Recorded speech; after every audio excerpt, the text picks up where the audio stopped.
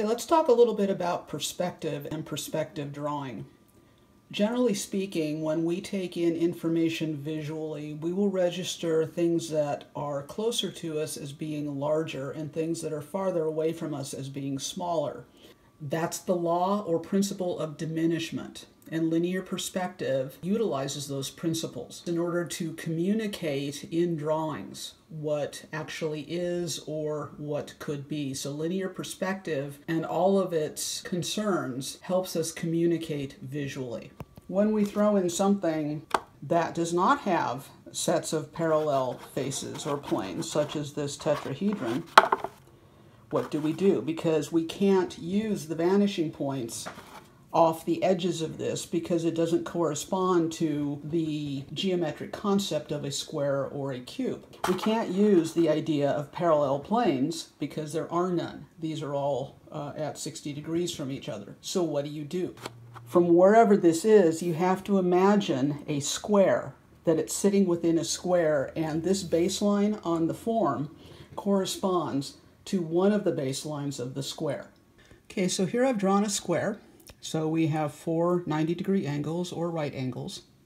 And as we look at the square on the ground plane in perspective, we start seeing that this front edge, which we know is the same distance in reality as the back edge from left to right, the front edge is now appearing longer than the back edge. And instead of appearing as right angles, these angles in our field of vision are appearing as acute angles.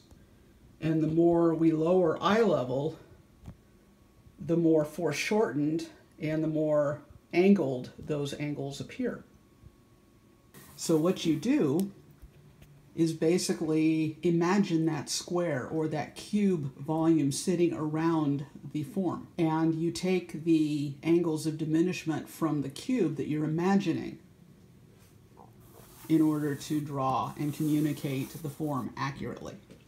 One thing to understand also is that the tetrahedron, although it might have the same distance from point to point on the baseline, on its back end it's not going to meet the far baseline of the square. There's going to be a distance there, so it's going to fall short. The distance from the front of the form to that back point is shorter than the distance from the front of the square to the back of the square. Now I'm seeing this from this point of view. This is my line of sight. You're seeing from this point of view, so what I'm drawing will be from my point of view and not what you're seeing. You're coming at it from a different angle. So that's the front of the square. And I'm eyeballing the angle, which is this one, going back into space. And obviously I'm drawing this freehand. And I'm making some adjustments.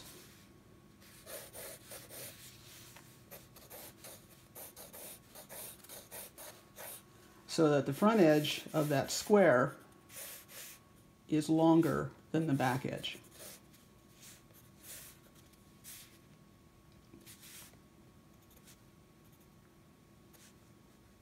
Now this is the vertex or the apex of the triangle, the pyramid. And I'm just going to take that down to the front edge and this down to the other front corner.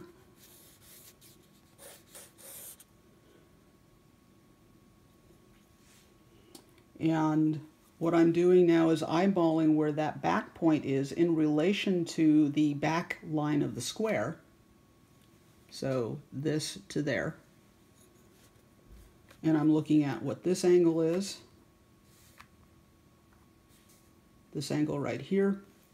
And what this angle is. All the angles of the tetrahedron are 60 degrees. So I know that within the square this is now 30 degrees. And the larger angle back there is a 60-degree angle. If you carried this line all the way back where it met the square, that would be a 60-degree angle, and then that's a 90-degree angle. That's in theory looking at it straight down. I'm not looking at it straight down, but I have to get that idea across.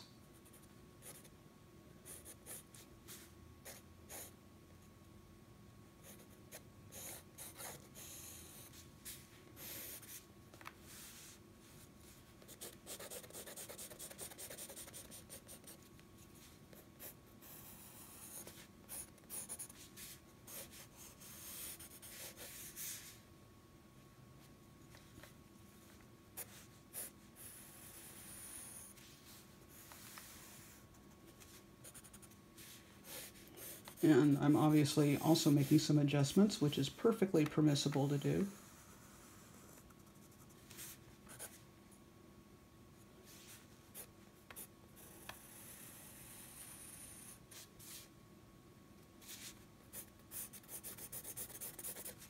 And I'm just shading in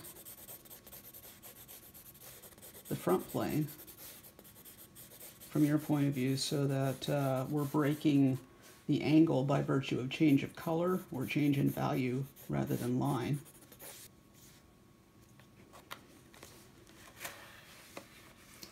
And that's drawing the tetrahedron in perspective accurately to communicate it accurately.